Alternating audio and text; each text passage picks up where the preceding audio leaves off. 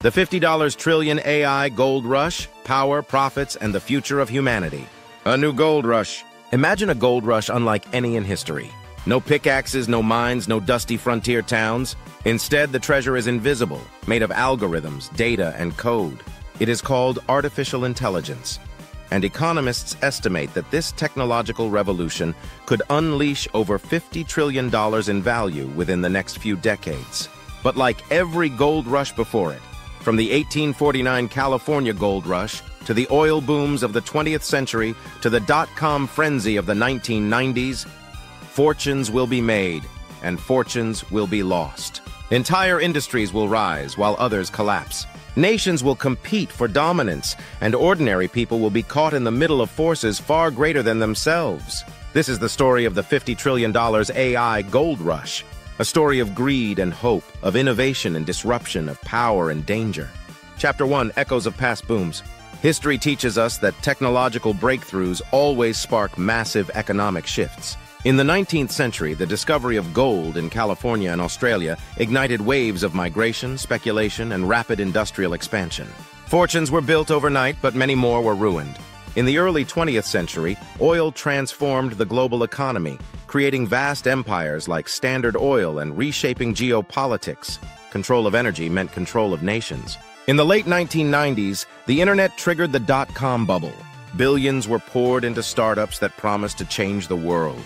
Some collapsed spectacularly, but survivors like Amazon and Google reshaped every aspect of modern life. AI today stands in the same position, but this time the stakes are far higher. Unlike gold or oil, AI is not a resource we dig up or pump from the ground. It is a tool of intelligence, the ability to analyze, predict, and decide. That makes it infinitely more valuable and infinitely more dangerous. Chapter 2, The Scale of the Rush. Why do experts call this a $50 trillion opportunity? The figure comes from projections of how AI will expand global GDP, increase productivity, and generate entirely new markets. Consultancy firms like PwC estimate AI could add up to $15 trillion to the global economy by 2030. Extend that over multiple decades, and the number soars to $50 trillion and beyond. The areas impacted are vast. Healthcare AI promises earlier diagnoses, personalized treatments, and faster drug discovery. The potential savings and revenues here are measured in trillions. Finance algorithms already move markets, detect fraud, and optimize investments. Entire financial systems are being reshaped. Manufacturing and logistics. From robotics to supply chain optimization, AI could cut costs and boost efficiency on a scale humanity has never seen. Energy. Smart grids, predictive maintenance, and AI-driven renewable technologies could transform how we power the world. Defense, autonomous weapons, cyber warfare, surveillance. AI is becoming the backbone of modern security. The gold rush metaphor is not an exaggeration. Investment is pouring in from every corner. Venture capital, sovereign wealth funds, tech giants, and governments themselves. Chapter 3, The New Barons of AI. In the 19th century, tycoons like John D. Rockefeller and Andrew Carnegie became the barons of oil and steel. In the 1990s, Bill Gates, Jeff Bezos, and Sergey Brin became the barons of the internet. Today, a new elite is emerging, the AI barons. Companies like NVIDIA, Microsoft, Google, Amazon, OpenAI, Baidu, and Tencent are at the center of the race. NVIDIA, once known for gaming graphics cards, has become the shovel maker of this gold rush. Their chips power the training of massive AI models, and demand is insatiable. Microsoft's partnership with OpenAI has positioned it at the forefront of generative AI. Google, with its vast data empire, continues to push the boundaries of machine learning. Just as in the old gold rushes, those who sell the shovels, the infrastructure, the chips, the cloud computing power, may end up wealthier than those who pan for the gold. But behind these corporations are national ambitions. The United States, China, and Europe are locked in a technological arms race. Whoever controls AI may control the future. Chapter 4, The Geopolitical Battlefield. The AI gold rush is not only about profit, it is about power. The United States leads with innovation hubs in Silicon Valley, Seattle, and Boston, backed by massive venture capital networks. China has declared AI a national priority, pouring state funding into research and deploying AI on a massive scale in surveillance, fintech, and social control. Europe struggles to keep up, focusing on regulation and ethical frameworks but lacking the sheer investment muscle of the US and China. BRICS nations, Brazil, Russia, India, China, and South Africa, are positioning themselves to use AI as a leapfrog technology, bypassing traditional stages of industrialization. This battle is not theoretical. It is already shaping alliances, trade wars, and security strategies. Just as control of oil determined power in the 20th century, control of AI may determine power in the 21st. Chapter 5, the economic disruption. Whenever wealth is created on this scale, it also destroys. AI promises to boost productivity, but productivity gains often come at the cost of jobs.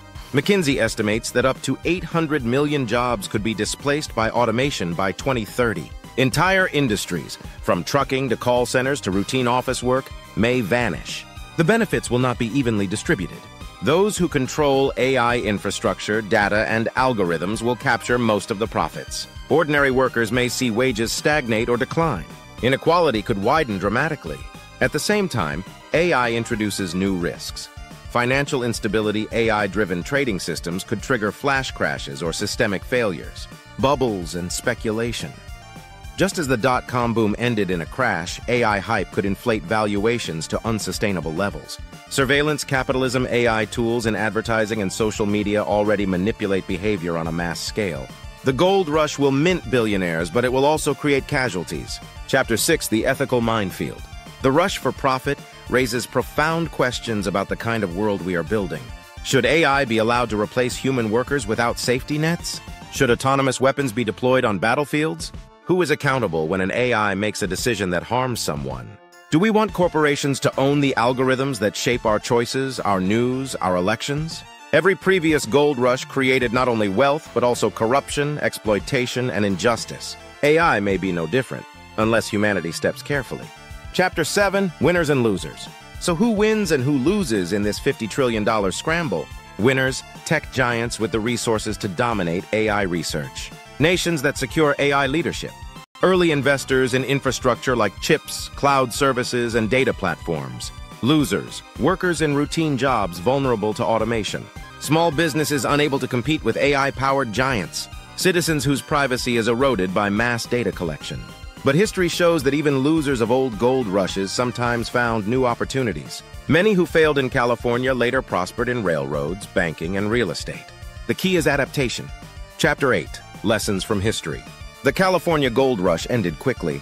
By the mid-1850s, most easy gold was gone, and the frenzy collapsed. But the infrastructure built, railroads, ports, towns, fueled the long-term growth of California. The oil boom created monopolies but also powered the Industrial Revolution and modern transportation. The dot-com crash destroyed billions in paper wealth, but left behind the backbone of the internet that powers the global economy today. AI will likely follow the same pattern. There will be bubbles and crashes, excesses and failures, but the underlying transformation will be real and lasting. Chapter 9, The Human Future. The real question is not how much money AI will make, but what kind of world it will create. Will AI free humans from drudgery, giving us more time for creativity, relationships, and discovery? Or will it concentrate power in the hands of a few, creating a world of mass unemployment and digital authoritarianism? Will it expand democracy and opportunity, or erode them through manipulation and surveillance? The answer depends not on the technology itself, but on the choices we make.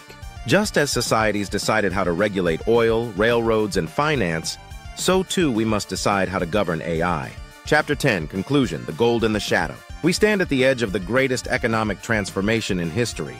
A rush measured not in nuggets of gold or barrels of oil, but in lines of code and flows of data.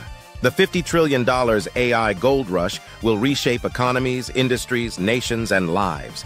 It will create new empires and new inequalities. It will bring breakthroughs in health, energy, and knowledge, and dangers of surveillance, control, and war. The old gold rushes promised fortune but brought hardship to many. This one offers not only fortune, but the power to redefine humanity itself. In the end, the question is not just who will strike it rich, but who we will become. Because the greatest treasure of all may not be the wealth AI creates, but whether we can harness it wisely. If you found this video helpful, please give it a like. Share it with friends and family, and subscribe for more deep dives into the hidden risks shaping our financial future. This is Felix. See you next time.